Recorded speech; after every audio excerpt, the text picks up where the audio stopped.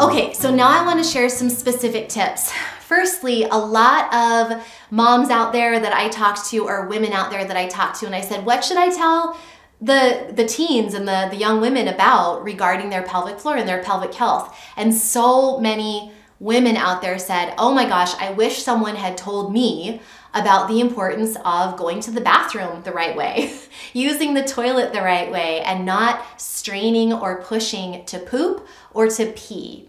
Those are both really common times that people strain and push. And the more we strain and push on our pelvic floor, the more we kind of push to get our pee out faster, or push because maybe we're kind of constipated and it's hard, we're stopped up a little bit in our bowels. That straining and pushing causes a lot of problems. It causes weakness of the pelvic floor over time. So if you're straining and pushing on a regular basis, like every time you go pee, that's a problem. You also, just so you know, you don't want to sit on the toilet and do Kegel exercises. I've already talked about the fact that Kegels aren't necessarily the best exercise anyway for everybody. They can be good in their own place and time, but if anyone ever tells you to do hundreds of Kegels every day, or if anyone ever tells you to do Kegels while you're going pee, don't listen. The Kegels are those pelvic floor exercises, and they're really not meant to be done as an exercise when you're going pee on the toilet. When you're peeing, it's a time to relax and let the pee out. Same thing with when you're having a bowel movement, when you're going poop. So let's talk about having a bowel movement and the importance of diet and also water. So it's really important that you're getting plenty of fiber during the day and with your food. You're also getting plenty of liquid. Now, fiber and liquid are both really important to keep your bowel movements soft and easy to pass so that you don't have to strain and push to go. So make sure you're getting plenty of fiber. I like getting my fiber through fruits and vegetables. That is the main way that I get my fiber. And of course, you can use whole grains as well.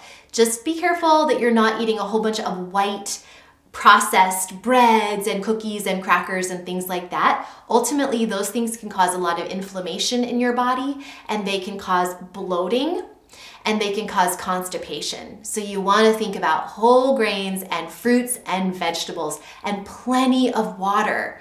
Just know that caffeinated sodas and coffee drinks and things like that, first of all, they're not great for your body. They can contribute to inflammation and pain, but also they're not that hydrating. They're not as hydrating as water. Water is amazing. So drink your water and eat your fiber. The other thing is when you are sitting on the toilet, let's talk about going pee and going poop. You don't want to be like this. You don't want to be hunchy on the toilet, especially if you're having a bowel movement. You want to be sitting up nice and tall, long spine. You can maybe even lean forward with your elbows on your thighs. And if you have a step stool or something called a squatty potty, that's actually a really great way to bring your feet up and get you more into a squatting position. In a lot of places in the world, people use the bathroom like this. They squat. But in a lot of cultures, people sit on a toilet. But the toilet is really not the best position, the easiest position for you to have a bowel movement. Our bodies actually want to be in a position that's more like this. So if you have something you can put your feet up on, like a step stool or the actual thing called a squatty potty, that will help you get more into this type of position without having to actually squat on top of your toilet. So being in this position is really important. Just make sure that you're not hunchy through your spine. You want to always be long through your spine, and relax and take your time. When you're peeing and you're pooping, please try not to rush yourself.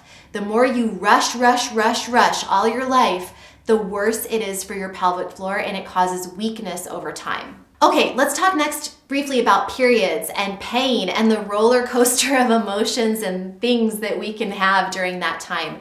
So if you have your menstrual cycle, if you have your period, just know that first of all, if you have pain, I've already mentioned this briefly, but if you have pain when you're inserting your tampon, if you use a tampon, then know that that is something you want to talk to somebody about. You shouldn't have pain during tampon insertion, and you shouldn't have pain during intimacy. If you are sexually active, there shouldn't be pain there either. So just know that if you're feeling pain, that's not something that's just to be expected or something you have to just get over it. No, things like that should be pain-free. And so if you're having issues, please know that you're not broken. There's nothing wrong with you, but there are things you can do to help, okay? It's really important to know that. So I want to share with you really quickly kind of what the vagina is, because this might seem like, well, of course I know what a vagina is, but maybe you don't. So this right here is a little model of the uterus. Of course, it sits inside of the pelvis along with the other organs such as your bladder and your rectum where the stool comes out. So it's kind of snuggled in here with the bladder and the rectum, and then all of the guts are on top of that. So I'm going to take the uterus out of the pelvis, and I want to show you what's going on here. So this is your uterus. It's actually quite small. It gets big if you get pregnant one day, but it's very small in just a regular woman who's not pregnant. So this right here, the bottom of the uterus is where the cervix is. The cervix is the bottom of the uterus. And then this right here, this tube, is the vagina. So if you didn't know that, you're not alone. A lot of people don't actually know that the vagina is not just the hole at the bottom. I think a lot of us know about the hole that's right there, but the vagina is actually this hole, and then also the whole tube that goes up to the cervix and then the uterus. So that's really important to know. And the pelvic floor muscles surround this vagina. All right. So periods, I'm not going to go too much into periods, but please just know that there is a roller coaster of hormones and emotions during this time. You are not alone if you experience the ups and downs of emotions, and also if you experience some pain. When you're having your period, this is a time to take it easy on yourself and to not be maybe so aggressive with your exercise if you have an option. It's a time to take care of your body, to slow down a little bit, and to not just push on through. Sometimes we don't have an option. Sometimes we have to do something that we'd rather not do when we're on our period. But just know that if you're really having some difficulties, take it easy on yourself. Now you can still do, if you're feeling up for it, you can still do all sorts of things when you're having your period. But know that it's, again, not a time to go out and try to be a hero. Take care of yourself. If you are using tampons or things that you're putting in your body, I want you to be sure that you're using, if you can, tampons that are ultimately organic, unbleached, a little bit safer than the highly chemical-filled tampons that are out there. So if you can, try to choose one that's a little bit more natural. You can also use other types of protection like menstrual cups, or you can use period panties that you don't actually have to stick anything inside of you. They're just panties that are absorbent. So look at different options, because what you put inside your body and what you put on your body, like lotions and fragrances, all of that stuff absorbs into your skin, and it can impact your hormone balance as well. So please be careful with all of the chemicals that you put on your body. It absorbs right into you. That includes tampons. It includes things like douches and fragrance things that you may use down here. You don't need that stuff. Keep the chemicals as much as you can. Keep the chemicals away, especially from this very sensitive part of your body. Okay? The last thing I want to share with you is just all about focusing on this empowerment that you should hopefully feel a little bit by now, just by even knowing a little bit more about this really powerful, deep part of your body. As I opened this up with, it's really important that you know your body better than anybody else. You understand basic stuff about the anatomy. You understand how to take care of it, how to feel these different parts of your body, partially so that you know when something's going wrong.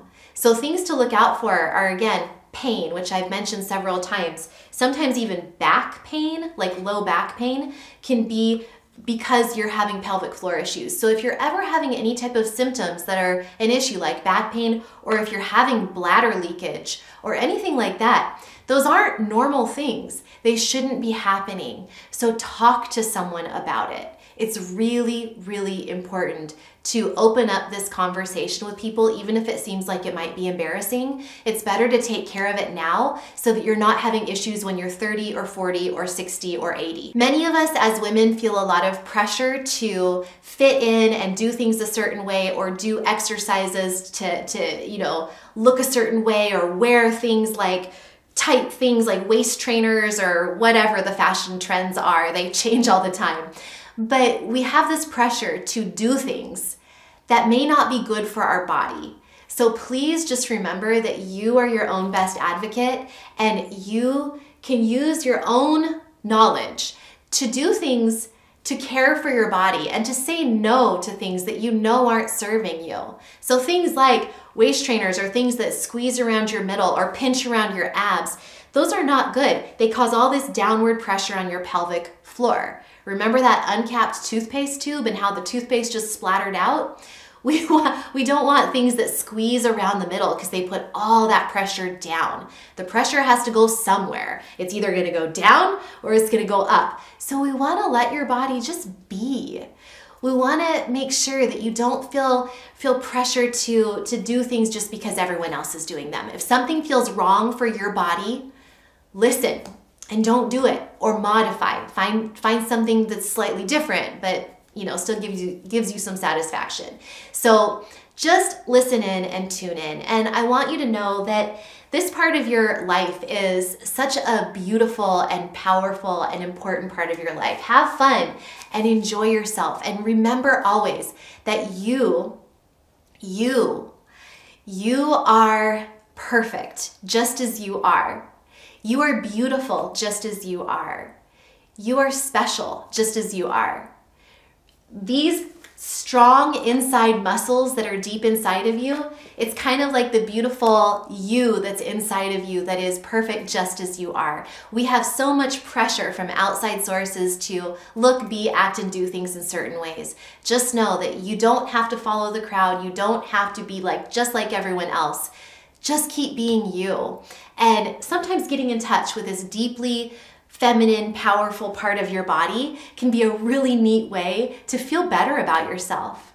So take a deep breath with me right now and we'll just end on this note of just feeling that power within your body and within your soul.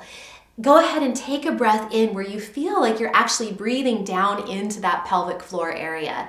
So breathe wide, expand your ribs all the way around. Expand into your pelvic floor. Breathe in. Feel that power, feel that strength, and then exhale, breathe it all out.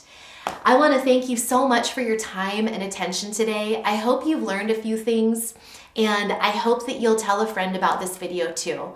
It's basic information, but it really will protect you for life. And I know you're not thinking about when you're 80 years old right now, if you're 14 or 16 or 18 or 20, you're probably not thinking about yourself as an 80-year-old woman. But when you're 80, you're gonna be so glad that you learned this basic information about your pelvic floor. It really is gonna make a difference.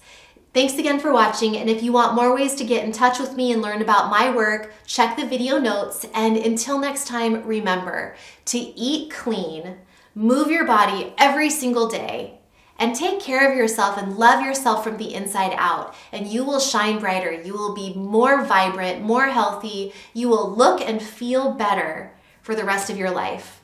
So thanks again for watching, and I will see you next time. Bye.